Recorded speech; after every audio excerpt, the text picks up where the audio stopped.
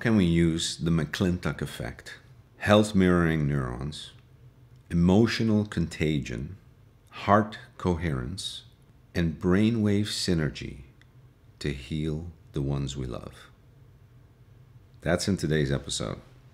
We're going to go through a scientific route to see how this, or if this is possible at all. This is your bonus round. This is your third meditation lesson. It's the bonus round. Now, let me tell you, I got a big steak. Well, steak's not a good word. I got a big message. Potato to fry, whatever. Okay? I know, steak's not good. I mean, it's good. I like it, but anyway. Okay.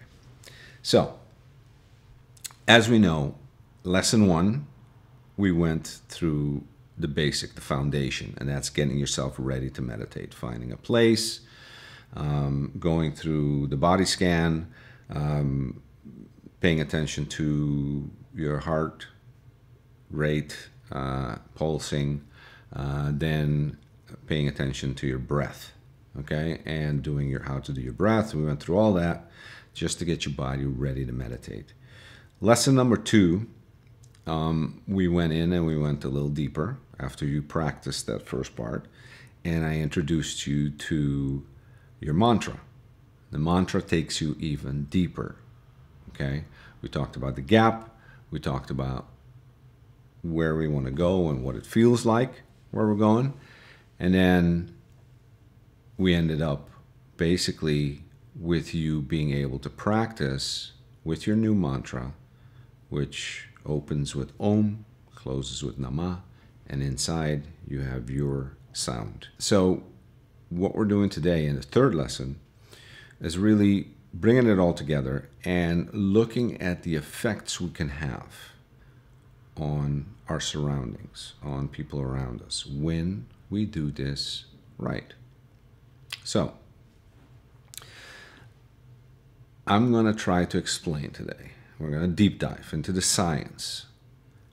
Follow me on this because it'll all make sense. There's some wordage in here, but don't worry about it. It'll get real simple. Okay, so the science of synchrony. Now, the McClintock effect was something that was discovered at science in the 1970s. And basically, it's a phenomenon of women living together that start synchronizing their menstrual cycle. So now this is because, you know, our atoms interact with each other. Our bodies interact with each other. If we're in a close environment, we'll affect each other, okay? And the scientific proof of this is how different women put together to live together, and I think it was a group of nuns where they first saw this, actually start menstruating on the same time each month together. Synchronicity. Okay, so more recent studies suggest that pheromones, chemical signals emitted by the body, can influence hormonal cycles. What's the implication for meditation? This biological synchrony underscores the fact that humans are deeply interconnected. Just as pheromones can create hormonal alignment, meditation creates an energetic alignment. When people meditate together, they align emotionally, cognitively, and physiologically. Now, what we've seen here in studies, and I've seen it myself, proven, tested it, that people that don't meditate, that are around a group that meditates, actually have some of the same health benefits that the meditating group gets. So they get it vicariously because of this. That's one.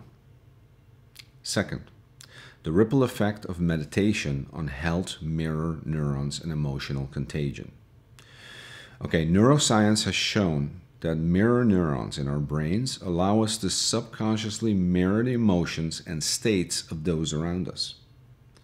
For example, when you meditate and enter a calm, focused state, your neural patterns can influence those in your immediate vicinity to enter a similar state of calm and presence. Now, we did this way back. I was in an Anthony Robbins seminar. I did that long time ago, 25 years or more ago, maybe 30 now. And one of the things we were practicing, was it there? Yes, it was there. I did it actually in a couple of different seminars I went to, but his was one of them, where we actually copied the state. So it's kind of neurolinguistic programming, okay, NLP. So we would copy a state. There would be three people, and then one person would go into thinking about something that happened that was very exciting, something that happened that was very sad. I need to have a lot of emotion with it, okay? So they would be in that state, and then two people would help me, or whoever, I would help them, get to the same state. So I would mimic physically how they were sitting. I would mimic physically their breathing pattern, their heart rate, everything I could with my eyes closed to get exactly put my physiology like their physiology. And then I would basically feel and see what they were seeing. And it was amazing how accurate this was and how many people were able to do it. So this thing of interconnectedness is seriously strong. Okay, heart coherence. Studies conducted by HeartMath Institute reveal that when people meditate or practice mindfulness, their heart rate variability, HRV, improves, creating a state of heart coherence. Intriguingly, this coherence can transfer to others in the room, as humans are sensitive to electromagnetic fields generated by the heart. Here's another example. Here's another way that we connect without seeing. And so we're able to influence the people around us, our family members, people that we care about. If someone's going on a bed and, fighting illness, guess what? This could hugely help without them doing anything. It's you doing it. And inadvertently connecting to them. And I'm going to tell you something else. Group meditation. Hugely powerful. This is the next level for you. You want to go deeper? Go to group meditation. Exponential power. Synergy in brainwaves. Group meditation has been shown to synchronize alpha and theta brainwaves amongst participants. These are frequencies associated with relaxation, creativity, and deep meditative states.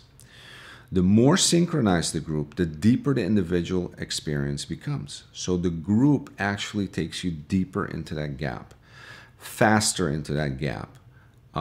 It's a bigger experience. And I've done it so many times, and trust me, it is a massive difference compared to meditating alone.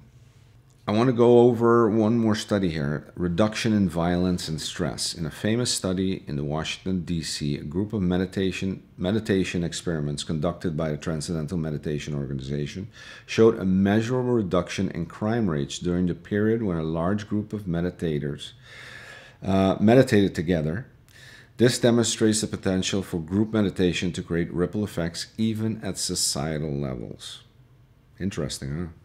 Evolutionary perspective. Meditation and communal practices are ancient tools for human survival and cooperation. By meditating in groups, you are tapping into a time-tested method for creating harmony, alignment, and collective focus.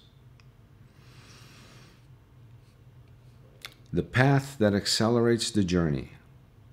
Epigenetics and ancient practices. Meditation, mindfulness, and other competitive practices have been refined for thousands of years. And that's why I say it's so important to use an old method, and that's why I like TM. These methods influence gene expression, activate gene related to stress resilience, longevity, and neuroplasticity. Standing on the shoulders of giants, the wisdom of generations past created paths in consciousness. By walking these paths, and that's why I'm saying we need to go with an old meditation technique, an old meditation system, because so many thousands and thousands and thousands of people have walked those paths, so they've created these paths in consciousness. By walking these paths, we benefit from a collective memory encoded in tradition. When we meditate, we are not just improving our individual health, we are participating in a shared evolution of human consciousness. So what are the key takeaways for the course? Meditation synchronizes us. Whether it's brainwaves, heart coherence, or emotional states, meditating together aligns our systems in powerful ways. It's like tuning multiple instruments to the same frequency, amplifying the experience for everyone. And even if your meditation is next to someone that doesn't meditate, or in a group, you will influence their health, their mental state, everything, their heart. Affecting health beyond the self. The ripple effects of meditation extends to the health and emotional states of those around you. By meditating, you contribute to a well-being of your immediate environment and potentially the larger community. Let's keep it at the medium environment. This is what I'm saying. These are the tools that are being used. And remember, we went through scientifically each tool that contributes to this.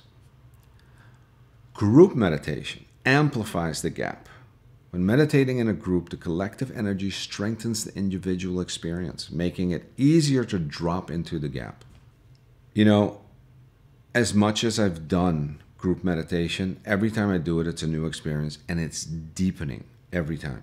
So make sure that once in a while you do that. You go out, you have a group meditation. Ancient practices, modern science. Old methods like group meditation work because they are deeply ingrained in human history and biology. Modern science validates these ancient truths, revealing their profound impact on our physiology, psychology, and the environment. When we meditate, we align not just our minds, but our very biology with those around us. Just as a woman synchronizes their cycles, shows the power of shared environments, meditation synchronizes our hearts, brains, and energy fields. Group meditation is just an additive. It's exponential, amplifying the benefits for everyone involved. These ancient practices, honed over millennia, create a path that accelerates our journey into the gap, deepens our stillness, and strengthens our shared humanity. Science now proves what wisdom has always known. When we meditate together, we thrive together. Thank you. See you next time. Subscribe, ring the bell notification, invite some friends, and remember, this was lesson 1, 2, and 3. Go back to lesson 1, go back to 2, get your meditation on. Thank you. See you soon.